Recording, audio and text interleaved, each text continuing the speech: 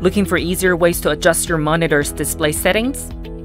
BenQ has come to your rescue with a brand new Hotkey Puck that lets you adjust display settings in a more effortless way. The new Hotkey Puck is made up by a dial, a rotation key, 3 single function keys, and a return key. It allows you to create shortcuts for selected features and lets you focus on the monitor while making adjustments. But you must be wondering, how does each function work? Don't worry, we've got that covered for you. To begin with, you must first tilt the monitor forward by 90 degrees and plug the Hotkey Puck's cord into the mini USB port at the back of the monitor.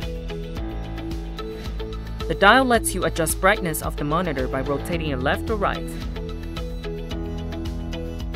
To further adjust other settings, you can press once to call out the OSD menu, and review features by rotating the dial, and press once to select the feature you want.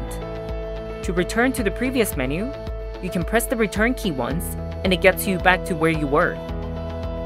The single function keys are assigned to different color modes by default, but you can change them to another group of features through the OSD menu.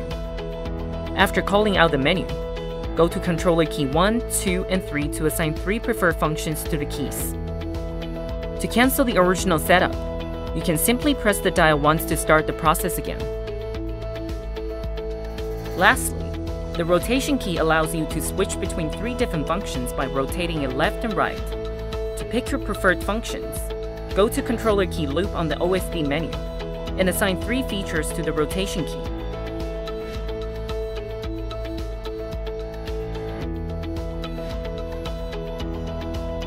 To go to the custom section, you can also long press the key for 3 seconds. Still have other questions about the new Hotkey Puck?